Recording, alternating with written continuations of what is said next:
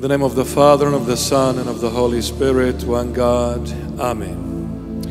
We thank our Lord and Savior Jesus Christ, always and forevermore, for His infinite love, mercy, and everlasting kindness and compassion, allowing us to be in His holy church, present in His holy presence. May the Almighty God revealed in the flesh, Jesus Christ of Nazareth, bless you, guide you, protect you, and deliver you from the snares of the enemy, whether it be visible or invisible. Amen. The Gospel of today is according to Saint Matthew, chapter 20, verses 1 to 16. It is Matthew chapter 20, verses 1 to 16 inclusive.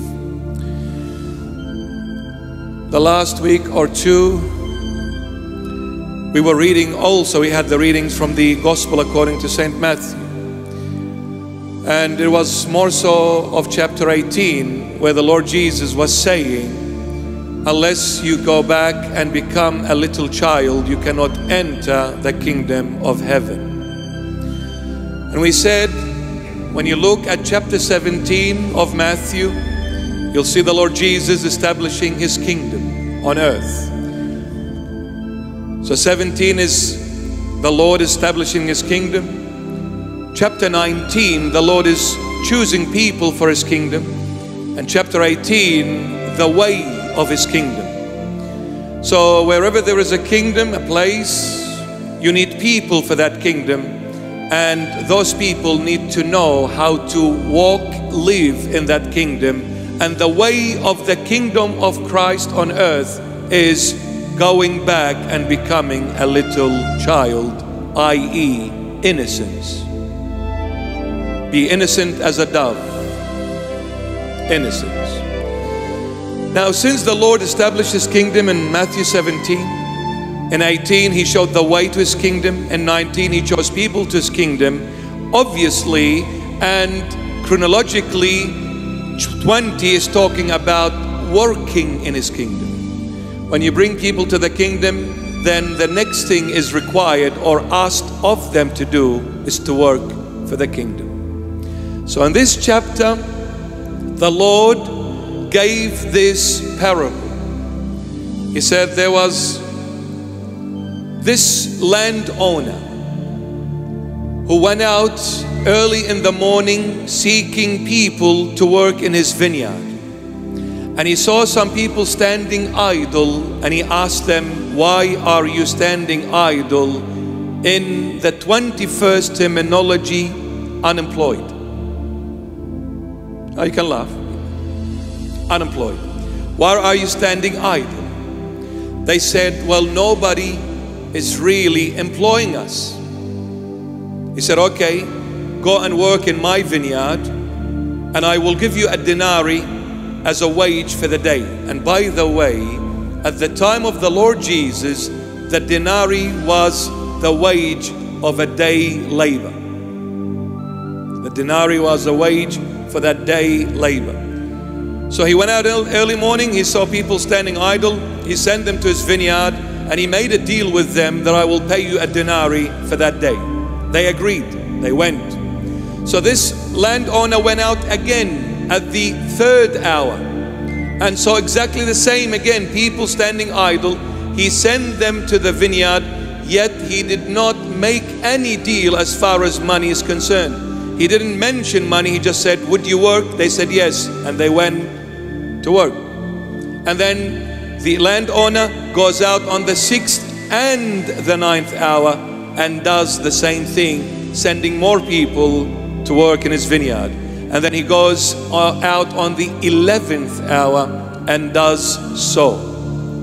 At the end of the day, he calls the stewards and he said, pay them their wage, starting from the last to the first. And the last one came who worked at the 11th hour. And by the way, these hours are the prayer hours of our beloved Jews till this very day. These hours are the prayer hours of our beloved Jews till this very day. Early morning, 6 a.m. Third hour, 9 a.m. Sixth hour, 12 noon. 12th hour, 9th hour, 3 p.m. And the 11th hour, 5 p.m. Early morning, 6 a.m. Third hour, 9 a.m. Sixth hour, 12 noon. 9th hour, 3 p.m. 11th hour, 5 p.m. The day begins at 6 a.m. ends at 6 p.m. So those who worked at the 11th hour, i.e. 5 p.m., they only worked for 1 hour and 1 hour only. They got paid a denari, a dollar, the good old dollar. They got paid a denari. Those who worked early morning, 6 a.m., how many hour shift they did? 12. That's a long day. From 6 a.m. till 6 p.m. When they saw those who received the denari for 1 hour only, they said, we hit the jackpot. We're going home rich today, brother, and we're gonna put the prawns on the barbie. When they came to God to get paid, they received the denari. Ugh, ouch. They said, hang on, landowner, this is not fair. How come those who worked only 1 hour, they received the same as us, yet us, we worked all day long and we carried the heat of the day, 12-hour shift, and we received the same? He said, didn't I make a deal with you and said, I'll pay you a denari, and you agreed? I said, yes. I said, okay, well, what's your problem then? I'm fair. Looks like you're not. Is your eye evil because your eye is evil and I am good? Why are you judging?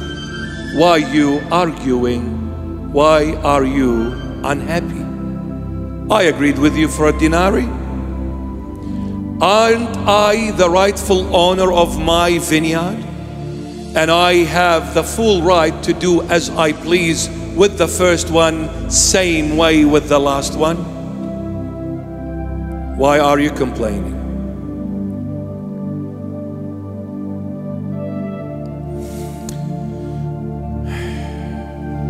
Don't we complain?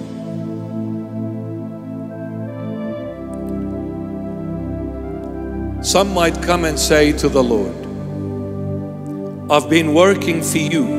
By the way, that landowner is the Lord Jesus. That vineyard is the church. The vineyard is the church. Those who are standing idle, unemployed, every single human being standing idle, i.e. living in sin. Sin bankrupted everyone. Sin made everyone unemployed, unable to work and find a good, decent job. As sinners, all of us were outside the circle of God. God came looking for sinners, and He sent them to His church, the Vineyard, and said, I will pay you if you work there. So someone will come after being chosen by the Lord, after being revived by the Lord, after being saved by the Lord, and taken back from the world into the kingdom of heaven, from the world into the church. And after working in the church for so many years for the Lord, and the Lord chooses more people for His house, for His church. One has been working 20, 30 years for the Lord, and someone walks through the front door today, the Lord pays the one who just walked through the door the same wage as the one who has been working 30 years.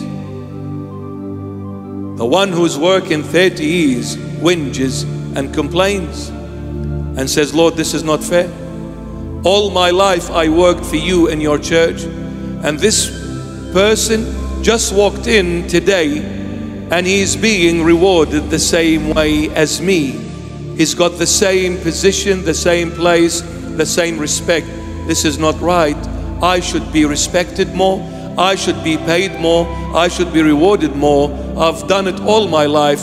This guy just came from the streets of King's Cross into your church. Not right, not fair, Lord Jesus. The Lord will say, I'm the rightful owner of the church. I do as I please, and I pay as I please. I reward as I please. What's it to you? Let me ask you, if it wasn't for me, I, Jesus Christ of Nazareth, you who are complaining now and saying, I've served you 30 years in your holy church. If it wasn't for me, where would you have been all these 30 years? You would have been in hell. Who made you the Son of God? Who made you that servant of the Lord? Who allowed you to enter the holy presence and the holy church of the Lord? Wasn't it your Lord who purchased you with his own precious blood? Remember, where would you have been without the Lord's mercy? Where would you have been? You would have still be standing idle in the streets of this world, enslaved to Satan, enslaved to the temptations of the world offered to you by Satan. Just like I showed mercy upon you, I wish to show the same mercy upon this man who just walked in today through my front door. Why are you not happy? So has it been all about you all these years, serving in the house of the Lord? But it's nothing about you, it's all about me, I, Jesus Christ of Nazareth.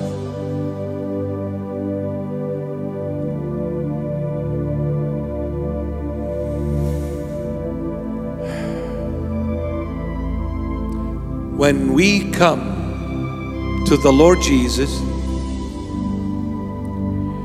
we need to come for Him and Him only.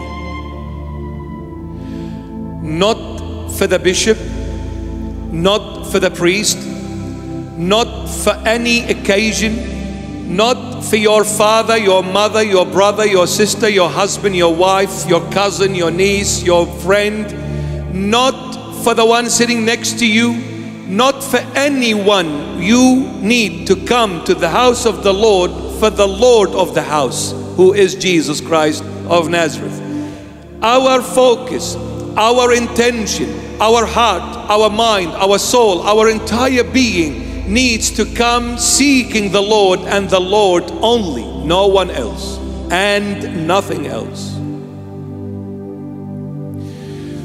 When I am serving in the house of the Lord for the last 30, 40 years, and someone comes by the grace of the Lord, by the blood of the Lamb of God who carries away the sins of the world, when someone walks in through that front door and is greeted, honored, respected the same way as this bishop, if he is serving the Lord truly, he needs to be extremely and overwhelmed with joy and happiness for this lost soul who has been just found by the Good Shepherd. We need to be happy for our brethren, for our brothers and sisters in Christ, those who were distant and today they are brought back close to Christ. You need to rejoice if you truly are serving the Lord, not your own interests in the house of the Lord. You should rejoice. And in fact, you should get up and welcome and greet that person who just walked in today and say, come up all the way and take my place. For my place is yours, for everything belongs to the Lord. It's not about me, it's not about you, it's about Christ the King. All glory to His holy name. All glory. But when we come to the house of the Lord and serve in the house of the Lord for our own interests, obviously we'll be offended when someone just comes the other day and is greeted and rewarded the same as me, who has been serving and sweating it out for the last 40 years. If I'm serving myself, of course I'll be offended. But if I'm serving the Lord, then the focus is Christ. I'll be happy for my Heavenly Father that one of your children who was lost is now found. One of your children who was dead is now alive. This was the dilemma and the problem of the older brother when we read that parable in Luke 15, the prodigal son.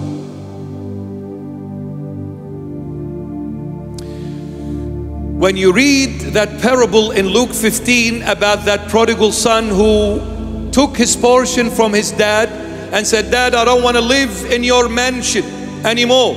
You know what? You're suffocating me, Dad. I want to live freely. I want to seek my own freedom. I want to be my own boss.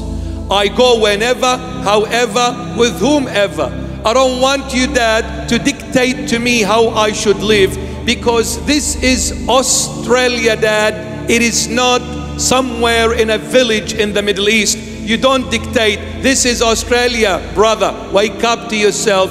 I live how I please to live. So, Daddy, enough of your dictatorship. I want to be free." So he went off on his journey seeking freedom. Like so many millions of people seek freedom their way. Where did they end up? Enslaved to Satan. He ended up working in a pig's field, i.e. in the depths of sin and filth of this world. Filth.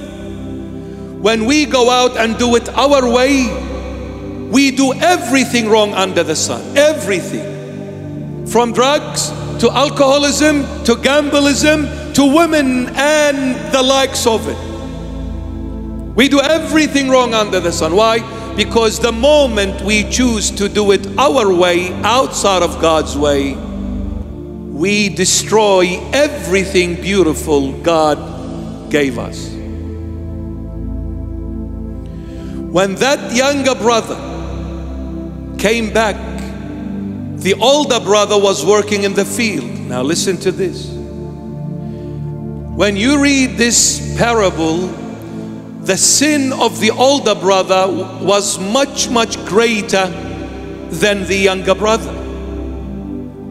But when you read it at a surface level, you'll say, look at the older brother, how wise, how beautiful, loving, respecting dad so much. But the younger one, naughty, he just took off and didn't care about dad. No, the sin of the older one who remained in the house of his dad was much, much greater than the one who left dad and broke dad's word. When the older brother came back from the field, from a distance he heard there's a lot of singing and dancing and shouting. There is a joyous occasion at daddy's house. So he calls one of the servants. "What's going on at my dad's house?" He said, "Didn't you know your younger brother came back?" "What?" "Yes, and your father, he slain a big fat oxen or a calf. He slain a big fat calf because he received your brother intact in one piece. And he called the whole city to come and rejoice with him, because his son was lost and now he's found. His son was dead and now he is alive once again." The older brother refused to enter and be glad, sharing the happiness and the joy of his father. The father went out begging his older son, "My son, please come in." You know what he said to his dad, the older brother? Wow. He said, "This son of yours just shows how selfish the older brother was. Just shows the way he speaks, how selfish he was. This son of yours," he didn't say "my brother." This is not my brother, this is your son. I have disowned him, Mr. Daddy. So if you want to own him, he is yours, but he is not mine. As far as brotherhood is concerned, I don't know this man. Your son, not my brother. Your son, he did everything evil under the sun. He damaged your reputation, your image before the whole world. And then he goes and does everything evil. After doing all that evil, all these years, comes back and you welcome him like a royal welcoming. Yet I have been serving you all my life at home. You didn't even give me a goat to have fun with my friends. Wow. You didn't give me a goat to have fun with my friends. Do you know what a goat is? Sin. The Lord Jesus in Matthew 24 says, when I come back, the Son of Man, when he comes back again, he will put the sheep at his right hand and the goats at his left hand. Left hand going to hell, sin, darkness. Sheep, right hand, light, holiness, eternal life. He said, you didn't even give me a goat to have fun with my friends. You know why that older brother didn't even care to go searching for his younger brother? And when his younger brother came back, he never was happy seeing his brother back. You know why? Because as long as his younger brother is out of the picture, the older brother is getting all the credit from people. You are the good boy. Your younger brother is nothing but a fool, but look at you, how smart you are. Your younger brother had no respect for your dad, but look how respectful you are. He was getting benefits, credits, left, right, and center. This man was walking with a head like a balloon. And as long as his younger brother is out of the picture, he is the Mr. Perfect, the saint of all saints, and the faithful of all faithfuls, and the role model of what a son is supposed to be. Loving, respecting, honoring his dad. Yet, my beloved, all his life on earth, living in his father's house, he did it only for his own personal benefit. He never served his dad, but he served in his dad's house for him to get all the credit from people. Wow. Wow. Why did you pay the last hour the same as the one who worked 12 hours? Oh, so you worked 12 hours not for the Lord, you did it for yourself. Therefore, all the hard work you've done, you have no reward from me. I will pay you not. I will pay you not. And this is the 5 unwise virgins in Matthew 25. It says the kingdom of heaven is like the 10 virgins, 5 wise, 5 unwise. The 5 unwise came knocking at the door. They said to the Lord, in your name we preached. In your name we did all wonders and miracles. The Lord said, away with you, O evildoers. I do not know who you are. Why does the Lord say, I do not know you? Does the Lord not know everyone? Of course he knows every heart, every person more than that person's self. He knows everyone. But who does the Lord not recognize? He does not recognize those who served in his holy church, yet served for one reason, to gain people's attention and people benefits, getting the credit, stealing it away from the owner and the rightful owner.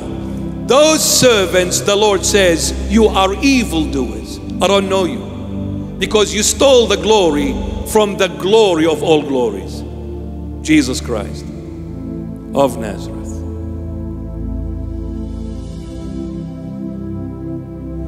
But if we are truly serving the Lord, then whoever walks in through the front door even if I know for sure this person just came from the brothel, open your ears and eyes, my beloved. As a bishop, even if I know that person just came from the brothel and walked through the front door of the church, I will bow and kiss their feet. And then I'll shred them to pieces. Yes. If you ever want to gain someone's life, you want to save someone's soul, you must first show them love, then shred them.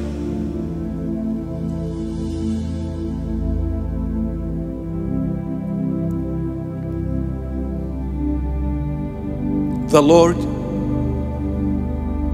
who is the only being that has the right to judge, yet He never judged us, the sinners. He showed mercy. Yet He's the only one who has full right to judge. He never did. What did the Lord do to that Samaritan woman at the well? John chapter 4. She came to draw water. She married 5 times. And the 6th one, she said, enough, I'm not going to marry again. I'm embarrassed. She couldn't even face people. That's why she went during the day, at the hottest time of the day in summer, at 12 noon. Because at that hour, it's so hot, everyone is at home. She was avoiding people out of embarrassment because she's been married 5 times, divorced 5 times. She can't face people anymore. She went at 12 noon at the hottest time of the summer day in order to be her alone. To her shocking surprise, she meets not just a person, a man. She's had enough of men. She is the most expert when it comes to men. She's a professor. She's got PhD in manhood. She comes and she sees another man. She said, oh, Habib Albi, where did you come from? Lebanon? Nijabal, from the mountain area? And then the Lord engages with her in a conversation. Woman, give me water to drink. She said, hang on. By the looks of you, you're a Jew. I'm a Samaritan woman. We're not friends, just like the Israelis and the Palestinians. We pray they become friends. Amen. Don't fight. I give a piece of advice for the Israelis and the Palestinians, with all love and respect. I'll take the land, don't fight. No, what? You know the word Hamas in Arabic, it means like Hamas eagerness. That's what it means, Hamas. I'm eager, I'm a roaring lion. No, Habibi, I am Lamas. I am Has, Fas. I'll take the land, stop fighting.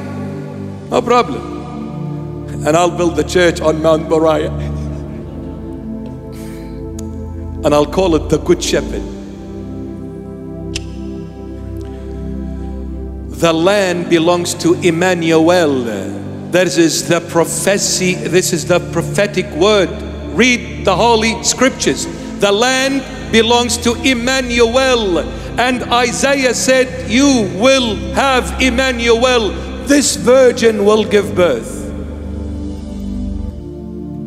Emmanuel came over 2,000 years. He is the rightful owner of that land. No one else. No Jews, no Muslims, no one. It belongs to Jesus Christ of Nazareth. He is the rightful owner. Stop fighting. The moment you receive the Son, you have the land here and there at the same time. He is the rightful owner of both worlds, my beloveds. Just receive the Son. Work smart, don't work hard. You've been trying to conquer the land for centuries, killing millions of people every single century, and yet it is not yours yet, because the truth is, never was, never will. The land will be your grave and mine at the end. This is the truth, the whole truth, and nothing but the truth. So help you, Jesus Christ of Nazareth, Emmanuel, who is God in the flesh. Amen. So when you have Emmanuel, you've got every land. You've got heaven, you've got everything. I go with Emmanuel to hell, I step on Satan and I come out. I am free, because when I have the Son, I have the authority to step on the snake and on the scorpion. And even if I drink the poison of the snake, nothing harms me. Nothing. My goodness, I pray every human being has an encounter with Emmanuel. God is with us. Jesus Christ of Nazareth. So the Lord meets this woman and He says, give me water to drink. She said, you're a Jew, I'm a Samaritan, we don't like each other, why are you talking to me? He said, if you knew who's talking to you, you would have asked him for water, and he would have given you the living water where you thirst no longer. She said, hang on, this well belongs to our father Jacob. He drank from it, his family and his flock. Where is your water? You don't even have a glass or a jar in your hand. Where are you going to get this living water? And then the Lord hits the sensitive chord of this woman by saying to her, go and call your hubhub. Go and call your husband. She said, I don't have a husband. That's all she said. The Lord said, yes, because you had 5 husbands before, and the one who is with you, in the 21st century's terminology, your boyfriend. And all of this you said correctly. She didn't say all of that. She only said, I don't have a husband. The Lord elaborated and said, 5 you had before, and the one who is with you is not your husband. And then the Lord goes back and gives all this credit to the woman and says, you have said all of it correctly. She didn't. But look at the Lord's way of respecting this woman.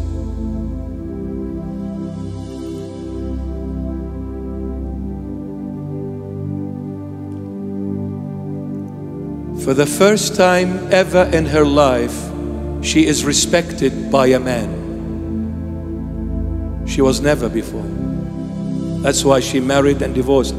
She wasn't living in sin because she divorced. No. Her problem was one thing, this woman. When you look and read between the lines, what was her problem? She was looking for that perfect man. So she thought Romeo is the perfect man, and she is Juliet. So she threw that stone at Romeo.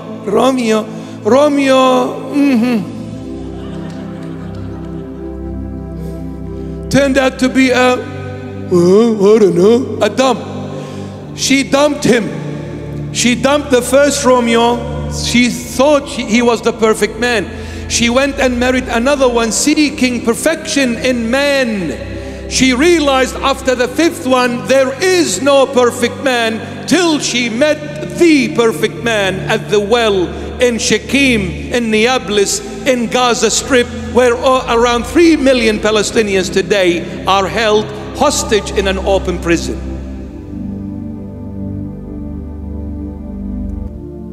When she met this man, she said, I've never heard any man talking this way to me ever before. John 4 verse 9, you're a Jew. John 4 verse 19, you must be a prophet. John 4 verse 29, you are the Messiah, i.e. God. The Lord didn't raise the dead. The Lord didn't do wonders and miracles. All the Lord did, spoke with respect. Made this woman confess from a Jew to a prophet to God. And made this woman go and call all of Samaria and brought all of the city to the Lord, where they embraced Him, accepted Him, and the whole city was saved by a sinner, the best customer of Satan. What this woman done, Saint Peter couldn't do. Wow. Wow.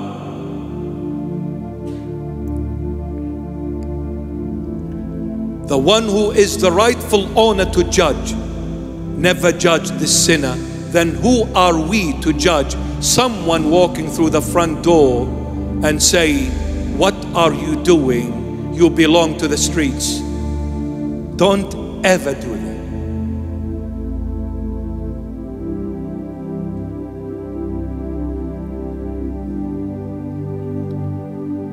For those who are here and those who are listening, an advice from your spiritual father.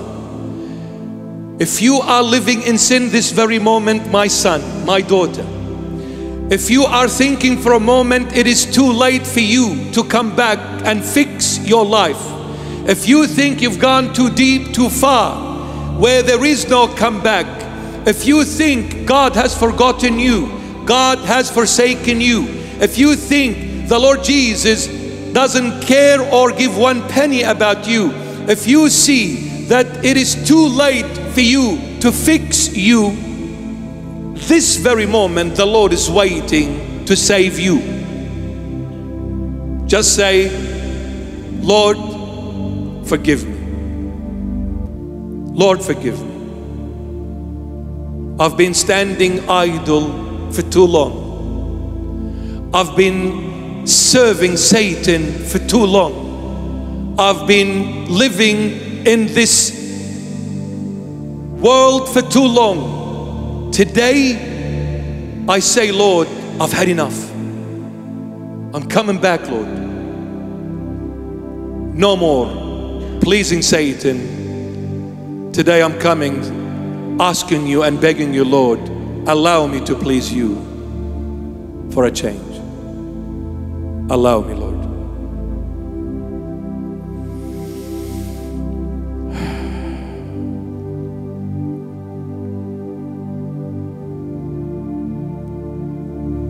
The early morning, the landowner Jesus Christ of Nazareth, all glory to His holy name. That early morning represents Adam. The third hour, which is early morning, is 6 a.m. The early morning represents our father Adam. The third hour, which is 9 a.m., represents our father Noah. The sixth hour, which is 12 noon, represents our father Abraham. The ninth hour, which is 3 p.m., represents the great prophet Moses. And the 11th hour, 5 p.m., 1 hour left for the day to finish, represents the Lord Jesus. The Lord came in the end of times. Read Galatians chapter 4 verse 1. The last hour is the end of times, where the beloved Son of God was born of the Virgin of all virgins, our Holy Mother Mary. And one other thing, early morning on its own, third hour 9 a.m. on its own, but when it came to the 6th hour and the 9th hour, the Holy Bible puts them together. And He went out on the 6th and the 9th. He put these 2 hours together. So the 6th is 12 noon, the 9th is 3 p.m. 12 noon and 3 p.m. puts them together. Why? Because at 12 noon the Lord Jesus was crucified, and 3 p.m. He died in the flesh on the cross. These 2 hours are together. You see, what made every one of us being unemployed idle into working in the house of the Lord, being slaves and changed into the sons of God, it was those 2 hours, the 6th and the 9th, 12 p.m. and 3 p.m. It is the blood of the Lamb of God who was shed on Calvary on the cross, by being crucified and dying on the cross, made us today sons working in the house of our Heavenly Father. It was the Son of God who done it at 6 and the 9th hour, 12 p.m. and 3 p.m. By being crucified and dying in the flesh, changed us all and allowed us to work. It's about the Lord. It's not about you and me or how long we've been serving Him. If it wasn't for Him, there was no house, there was no service, there was nothing. It was the Lord.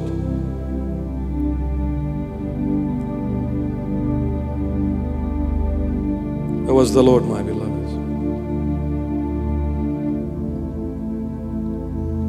12 noon and 3 p.m. Why 12 noon represents Abraham? What did Abraham do? He took his son Isaac. Oops. Yeah, sorry, it wasn't Ishmael, okay? It was Isaac. He took his son Isaac on Mount Moriah to slay him and offer him to God. Abraham here represents God the Father. Isaac represents symbolically God the Son. So the Father took His Son, His only beloved Son. Just like God the Father has only one beloved Son, Abraham took his only beloved Son, born by the power of the Holy Spirit, not of the flesh, but of the Spirit, Isaac, the promised Son. Just like that Father took His only Son to be offered on Mount Moriah, yet God saved Him from that knife going down and slaying His only Son by showing Him a ram tied to that tree. And that ram tied to the tree is Jesus Christ tied to the cross, the tree. But this time the knife didn't stop when God the Father offered His only begotten Son on Calvary on the cross. This time the knife went all the way and slain the Son. That is Abraham 12 noon. The Son is slain, crucified. And 3 p.m. is Moses. Why? Because Moses represents the law. And Jesus, by dying on the cross, the Lord paid the price of the law, i.e. justice.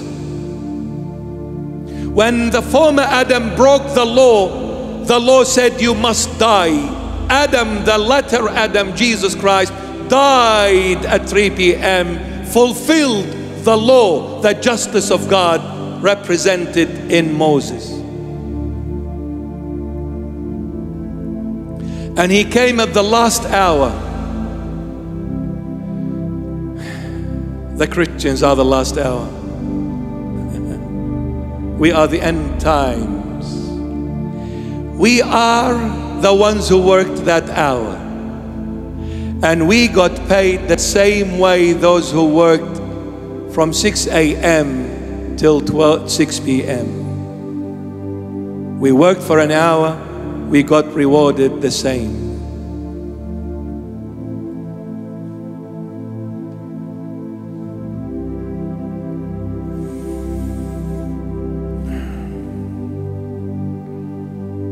Thank the Lord always, my beloved. Believe you me, when we have the chance, the opportunity to come to church, remember this is the mercy of the Lord still present in your life. A time will come, there will be no longer church opened. Remember this. A time is coming. And when I say it's coming, that means it will come. It's not if, it's when. It's not if, it's when. When the time comes, I will be crying and dying to go to church. No more that privilege available. Today, it is so easy to come. We tasted a glimpse of what is about to come in 2020 through the so-called pandemic the biggest lie of the 21st century. We tasted it. The doors of the churches got shut.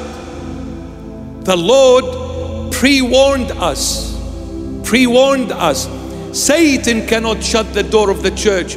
The Freemasons and the secret societies cannot shut the doors of the church. The only one who can shut it is Christ, the rightful owner, the land owner, the vineyard owner, the church owner. He is the only one that can shut it. The Lord allowed Satan, through certain people who worship Satan, He allowed them to shut the door. But the Lord allowed to give a glimpse to the Christian world, Christendom. My beloved children, whom I have purchased with my precious blood, don't ever walk away from me. Don't ever walk away from me. Don't ever walk away from me. Don't come and tell me you are a Catholic. Don't come and tell me you are an Orthodox. Don't come and tell me you are this and that. You need to come and say, Lord, I belong to you. I belong to Jesus Christ of Nazareth. What does it benefit you being a Catholic and distant from the Lord?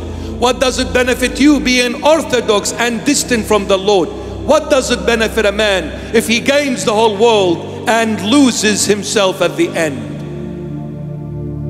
If we do not have a personal, intimate relationship with the Lord, nothing saves me. It's the blood of the Lamb of God that does.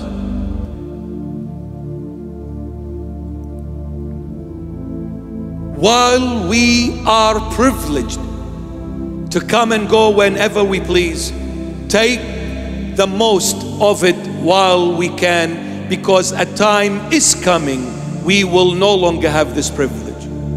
There won't be churches anymore. Believe you me.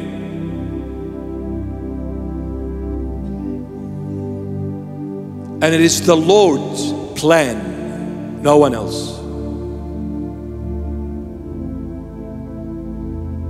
Love the Lord. I know I talk too much. Tough luck. Love the Lord. Be honest with the Lord. Never act before the Lord. Be you. Don't ever come putting a different mask on that is not you. Come as you are. Do not act, do not fake who you are and what you are, because the Lord knows you more than you. Come as you are, full of sin, full of errors, full of mistakes, full of filth. Come as you are and say, Lord, I'm a sinner. I'm the greatest sinner of all.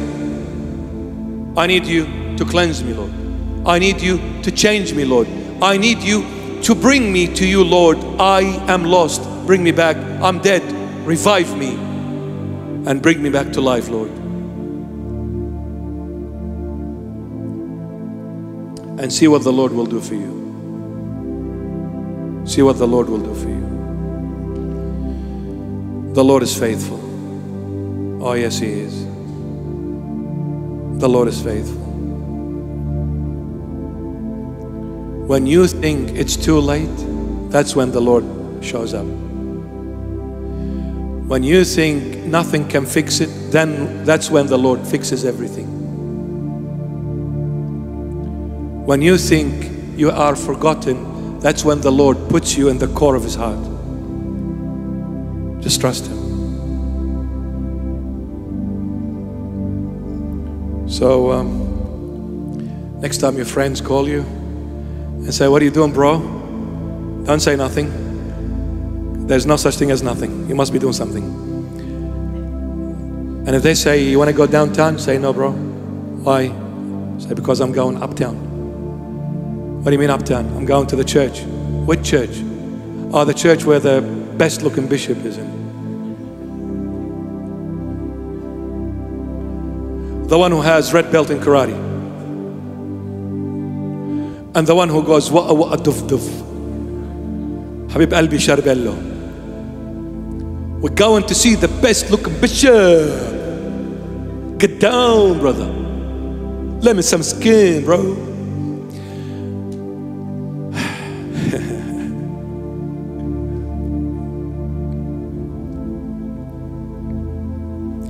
I think I've told you this before. I'll say it again. One day I was preaching, because I talk a lot, you see. I love it. So anyway, I was preaching, and then maybe 10 minutes into the preach, this lady is sitting, and all of a sudden I hear her.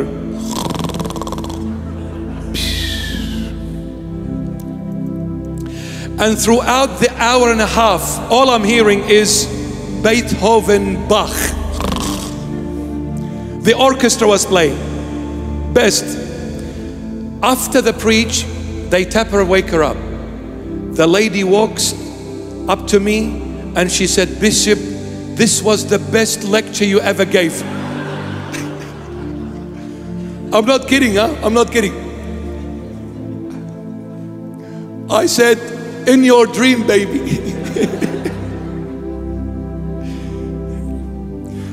That was just in case if there was somebody asleep. Hopefully he's awake now. God bless you. May the Lord Jesus be with you always, always, always. Show mercy to one another, love one another, pray for one another, and come to the Lord, for His person, for Himself. Don't ask Him to give you nothing. Don't ever come to the Lord with a shopping list. Don't come and say, Lord, I want to marry Rachel. I want to buy a Ferrari. I want to have a house. I want to have a successful business. Forget it. Say, Lord, I'm coming for you. You can step on me, break me, make me, do whatever you wish to me, as long as I am with you. Lord, I'm coming, seeking no one but you. Be like that Canaanite women when the Lord said to His disciples, it is not good to take the bread of the children of the sons and throw it to the dogs and give it to the dogs. She said, yes, Lord. And the dogs also eat from the crumbs that fall from the tables of their masters and live by those crumbs. Lord, I don't mind being that dog as long as this dog is tied to you. I'd rather be that dog and not be a king and tied to Satan. Let me be that dog and tied to the King of all kings. I'm honored to be that dog, Lord. As long as this dog stays with you, I'm honored. Thank you, Lord, for allowing me to be this dog. This is the way you approach the Lord. This is the way you come to the church. This is the way you give your heart to the Lord. For Him and Him only. Even if He takes you to hell, kiss His feet. Because with the Lord, hell is heaven. With the Lord, hell is heaven. Without the Lord, heaven is hell. With the Lord, hell is heaven. Without the Lord, heaven is hell. It's not about the place, it's about the owner of the place. It matters not where the Lord takes me, but what matters is the Lord is with me and I with Him. That's what matters. And what position, what I am first, what I've served you 40 years, who gives one penny? It's about Jesus Christ of Nazareth. Therefore, I don't care if I sit on a throne or I sit at the gutter, if I am respected or if I am defiled and dishonored. It matters not. They love me or hate me, exalt me or bring me down on my head. Matters not, my dear friend. When you have the Lord, you have nothing to lose. You worry nothing, you fear nothing, you don't care about nothing. When you have the Lord, you have everything. When you have the Lord, you have everything. All good. Bishop, no bishop. Some people say he is deposed from the church, don't listen to him. Who cares? What deposed? You can't depose me from my sweetheart Jesus Christ of Nazareth, Habib Alba. You cannot. the one who chose me, the one who gave me his rank, the one who appointed me. You cannot, by a couple of words on a piece of paper, you say whatever you think you can touch. Not even a glimpse of me, my dear friend. What the Lord has done for me, neither you nor those who are above you can ever do anywhere near what the Lord has done for me. I've got the Lord, my dear friend. I pray you do so as well.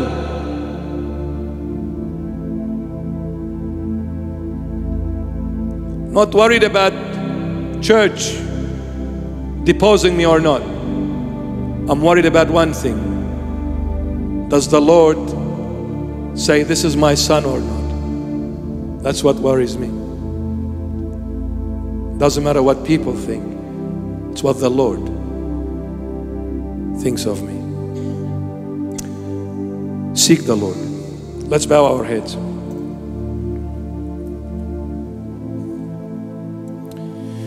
Ask the Lord, as we recite this prayer of absolution, say, Lord, forgive me for my sins. Make me worthy to come forth and receive you in the true body and blood of Christ the King. Amen. Our good God and full of mercy, our good God and full of mercy, whose grace and mercy is poured upon all, pour, my Lord, the compassion of the delightfulness of your love upon your servants, and again transform them in the hope of renewal to the life of repentance. Renew in them your Holy Spirit, by whom they are sealed for the day of salvation. Purify them by your compassion from all flesh and spiritual blemishes, and assure the hope of their faith by the aid of your grace, and instill the walks of their behavior in the paths of righteousness. Please them along with the saints in your kingdom by the assurance of the hope of their faith, in the adoption as your children, and in the joy of your absolving mysteries. Empower them by the aid of your mercies to observe your commandments and fulfill your will, to confess, worship, and praise your holy name, the Lord of all, Father and Son, and Holy Spirit forever. Amen.